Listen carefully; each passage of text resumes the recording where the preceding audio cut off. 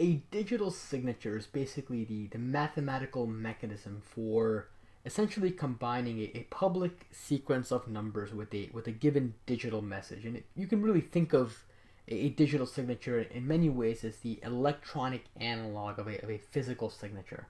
So in a physical signature, you'll typically affix, let's say, a sequence of characters representing your name or identity to a document. Okay, and this process effectively binds your identity to that document.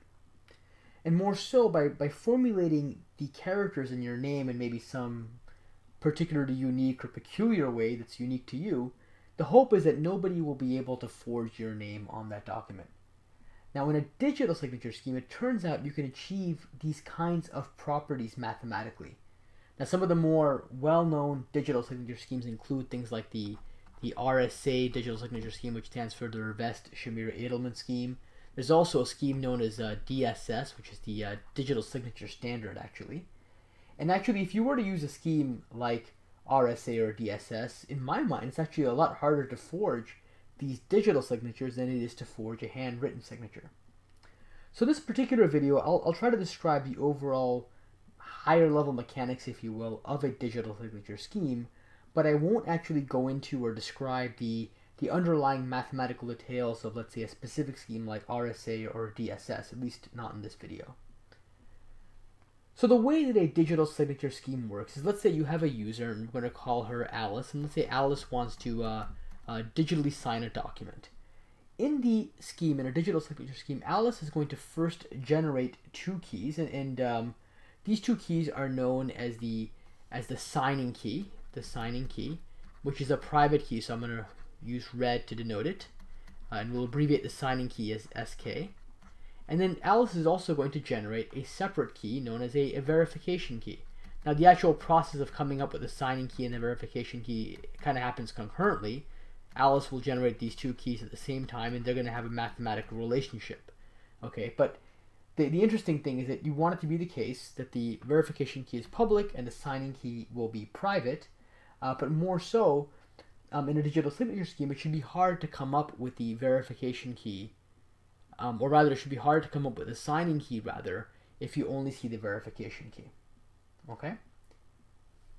Now let's consider what a digital signature on a message will entail. So basically, if you have a message, and let's call this message M, and you wish to digitally sign that message, what you're going to basically do is apply a mathematical transformation. Alice is going to apply a mathematical transformation to the message M and her signing key SK. Okay, and the result of that transformation, the output of that transformation, will be a special sequence of numbers that we call the signature on the message M. Okay. Now, the interesting thing here is that the signature basically is one that is derived from a combination of the message M together with the signing key, the private signing key of Alice, and it's going to effectively produce a short, ideally a relatively short sequence of numbers as an output. Okay? And in particular, digital signature schemes should be designed, or they typically are designed, so that only the person who possesses the signing key, that private signing key, is capable of generating this type of an output, this type of a signature, S sub M, on the message M. Okay?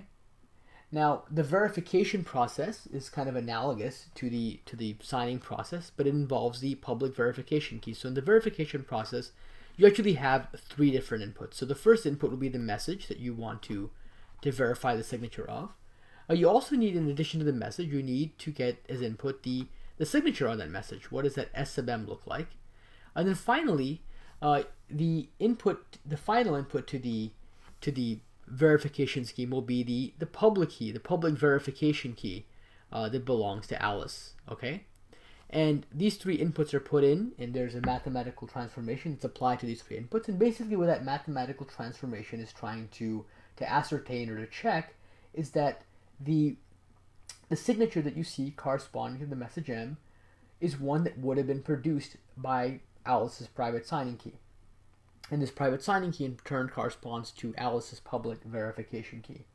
Now, what I think is really remarkable is that you can actually carry out this process with just the verification key, that you don't actually need the signing key to validate a digital signature. You don't even need it inadvertently or indirectly. You can do everything. You can verify everything with knowledge of only the public verification key. And the verification procedure basically outputs kind of a yes or no. It tells you, should I accept the signature or should I reject it? Okay, it's a basic validation procedure. And so as you can see, the process of signing effectively will bind this public verification key. It binds the public verification key to Alice somehow, right? Because Alice is the one who published this verification key and told the whole world, hey, this is my verification key in the system, and only I will be able to sign messages that will be considered valid with respect to that verification key. Okay? And because the message is now being essentially bound to this public key, and if you think of the public key as an identifier of sorts, maybe an identifier for Alice, then you can think of digital signing as a process that basically binds an identity to an underlying message. And that really gives us, in the mathematical sense, it gives us the analog of a traditional handwritten signature. Okay? Now I want to make two remarks, and I think they're particularly relevant. So first of all, you'll notice that the transformation that produces the actual digital signature itself, okay, this transformation right here that produces S sub m, this transformation basically takes the message. It takes the message as one of its inputs, okay? And what that means is that the signature is dependent on the message. If you change the message, you'll get a different signature. Now, in this sense, a digital signature is actually different from a traditional handwritten signature. Okay, your handwritten signature probably doesn't change, or more or less stays the same regardless of what it is you're signing. But your digital signature is very sensitive to what you're signing, and it will vary depending on what you sign. If you sign a different message, you'll get a different signature as an output. Okay? The second remark I want to make is that digital signatures are often associated with cryptographic hash functions, and I've already done a video on cryptographic hash functions, and in fact, I mentioned in that video, and I'll reiterate here, that the first cryptographic hash functions were actually designed specifically with digital signatures in mind as their killer application, if you will. So in particular, what typically happens is that before you actually sign an arbitrary message, let's say you have a huge message that you want to sign, before you sign this message, you're going to basically apply a cryptographic hash function to that message, and you're going to get an output from that function, the cryptographic hash function. You'll get a shorter output, the digest of that cryptographic hash function. And then what you do in a signing algorithm is that rather than signing the original message, you will first hash it and then sign the hash of the message. You'll sign the resulting digest instead of the original message. Okay? And this two-step paradigm of doing kind of hashing and then signing really ends up simplifying the process of digital signing, since you effectively are no longer dealing with an arbitrary length input, but instead you're working with a fixed length quantity.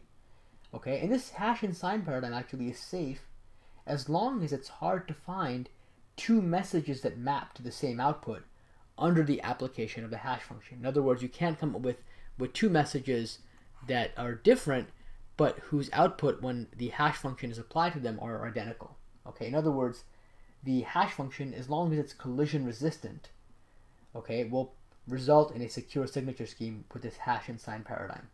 Okay, now you can probably think about this for a moment, but if you could find, let's say, two input messages that are distinct and that map to the same output under an application of the hash function, that would in fact lead to some bizarre problems, because a signature on the first message would then be identical to a signature on the second message, since in both cases what you're doing is you're not signing the actual message, you're signing the hash of the message. So if the hashes are identical, you'll end up with the identical signature on two different messages, and that could create problems like making it easy for maybe a particular message to be forged under this digital signature approach, and that's obviously something you don't want.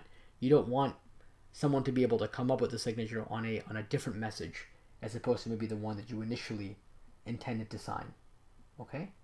Now it is possible, and I just want to make this clear, it's possible to describe digital signatures with a lot more mathematical formalism, but my hope with this video really was to give you a flavor, if you will, without drilling into all of the underlying nuances in mathematics.